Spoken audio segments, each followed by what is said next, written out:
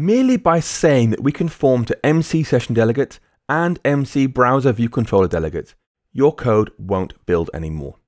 This is because these two protocols combined have 7 required methods you need to implement just to be compatible.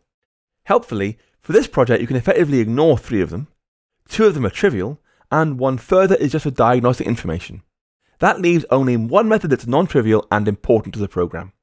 Let's tackle the ones we can effectively ignore. Of course, you can't ignore required methods, otherwise they wouldn't be required. But these methods aren't ones that do anything useful to our program, so we can just create empty methods. Remember, once you've said you conform to a protocol, Xcode's code completion gets updated, so you can just start typing the first few letters of a method name in order to have Xcode prompt you with a list to choose from. So first we'll do 3 methods we have to provide, but don't actually need any code inside them. I'll go right to the bottom to make some space. And the first one's called did receive a stream. We've got to provide it. We don't care what that is. Just ignore it. No code in there at all. Next, we're going to type did start receiving, and Xcode will show us 2 options here. One for did start receiving and one for did finish receiving. We need both of these things, so I'll do the first one now. This is did start receiving resource with name from peer with progress. That's irrelevant. That can go. Then I'll type did start receive again and choose the other option. This time it's did finish receiving, and we're given from peer and a local URL. But all 3 of these are very long method names, so please make sure you use CoE Completion to avoid problems.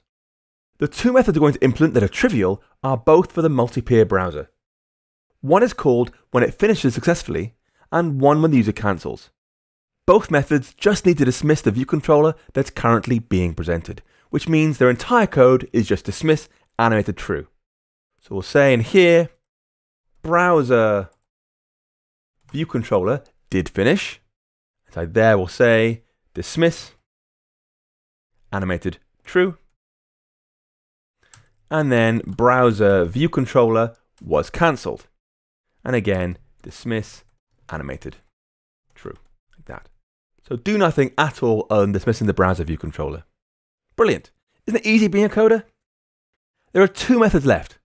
One that's used in this project only for diagnostic information, and one that's actually useful. Let's eliminate the diagnostic method first so we can focus on the interesting bit. When a user connects or disconnects from our session, the method session did change state is called. So you know what's changed. Is someone connecting? Are they now connected? Or have they just disconnected?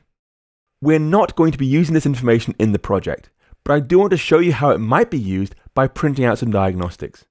This is really helpful for debugging, because it means you look inside Xcode's debug console to see these messages and know your code's all working. When this method's called, you'll be told which peer changed state and what their new state is.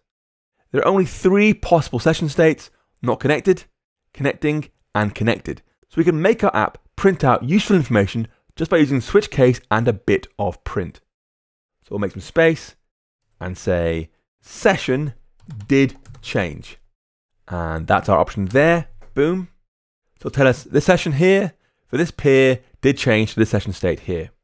And we can switch on that and take some appropriate action. So we'll say for our code, switch on the state. If it happens to be case connected, then print out connected and string interpolation, their peer ID dot display name, the name of the person who connected. I'll copy and paste that a few times. So we have case connected and then case connecting and then case not connected. And now fill in, we have connected, then connecting, and finally not connected. Now, as you've seen previously, this is one of those enums that has possible future cases that we don't recognize at this point. So we either have to have an unknown default case or have a regular default case. Now in this case, connected and connecting makes sense to have distinct work for, and not connected could be used as an unknown default case. We could say something like default colon here to have that work for the unknown future cases. In this case though, I'm not really sure it really works, because it could be some other case that doesn't really apply to not connected. So instead, we're going to let Xcode fill us in with a default unknown case instead. I'll press here, then choose fix. we'll get a new case called @unknownDefault. This will only be used for unknown future cases that are not one of these three things here. And I'm going to say instead, not fatal error, that means crash our app, but instead unknown state received for that peer ID. And that just leaves one more method that must be implemented before we're fully compliant with the protocols. But before I talk you through it, you need to know how the core of this app works. It's not hard, but it is important, so please listen carefully. Right now, when we add a picture to the collection view, it's shown on our screen, but doesn't go anywhere else. We're going to add some code to the image picker's didFinishPickingMediaWithInfo method, so when an image is added, it also gets sent out to our peers. Sending images across a multi-peer connection is surprisingly easy. In Project 10, we used the method JPEG to convert a UI image into a data object so it can be saved to disk. And here we'll be using ping data that does the same thing with a ping image format. Once we have that, MC session objects have a send data method that will ensure that data gets transmitted reliably to your peers. Once the data arrives at each peer, the method session did receive from peer will get called with that data, at which point we can create a UI image from it and add it to our images array. There is one catch. When you receive data, it might not be on the main thread, and you never manipulate UI anywhere but the main thread, right? Right. So now let's implement the final protocol method to catch data being received in our session. We'll say session did receive. And you'll see this receives some sort of data from a peer. So first, we're going to push our work to the main thread. We're going to say dispatch queue.main.async. And inside there, we're going to do weak self in, so we can safely manipulate the UI. First, we'll make a UI image from our data by saying if let image is a UI image using the data we have passed in. I'll do data is our data. If that worked successfully, we can now insert that into our images array by saying self?images.insert that image at index 0 and self?collectionView.reload data. So add it to our array and reload our collection view. And again, I cannot reiterate this enough. We've got to push work to the main thread if you want to do any UI work, just to be safe. Now the final piece of code to finish up this whole project is the part that sends image data to peers. This is so easy you might not even believe me. In fact, the code is only as long as it is because there's some error checking in there. This code needs to, first, check if there are any peers to send things to, otherwise there's no point doing the work. Second, convert our new image from the image picker to a data object. Third, send it to all peers, ensuring it gets delivered. And fourth, show an error message if there's a problem. Let's go ahead and scroll up to didFinishPickingMediaWithInfo now and write that out as code. So here we are, here's the method we're interested in, didFinishPickingMediaWithInfo. And after this call to reload data, we're going to go ahead and do our work with the multi-peer. First, we'll make sure we have a session by saying guard let MC session is equal to MC session, else return. So if for some reason we haven't got a session, just bail out now. Then we'll say if we have any connected peers, so if empty session.connectedpeers.count is greater than 0, if we have at least one peer connected to us right now, then we'll try and convert our image to ping data by saying if let image data equals image.ping data.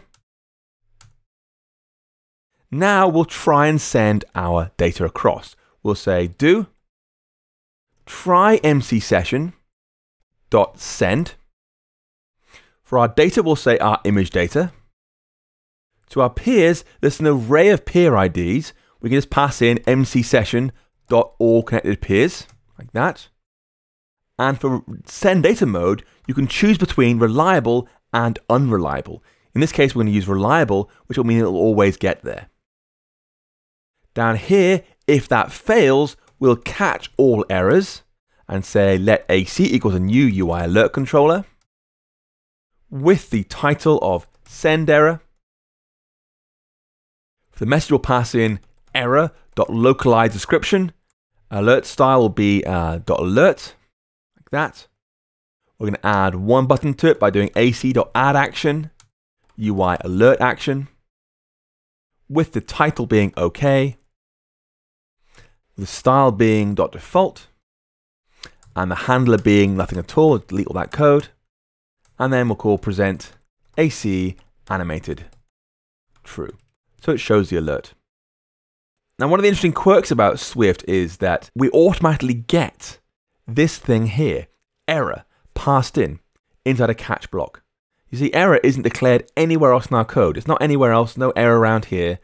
But what happens is when we get a throwing call go wrong, in this case, if we try and send things via our session and it goes wrong for some reason, Swift will move control to our catch block down here, and it will automatically create a new constant called error. It'll tell us what went wrong.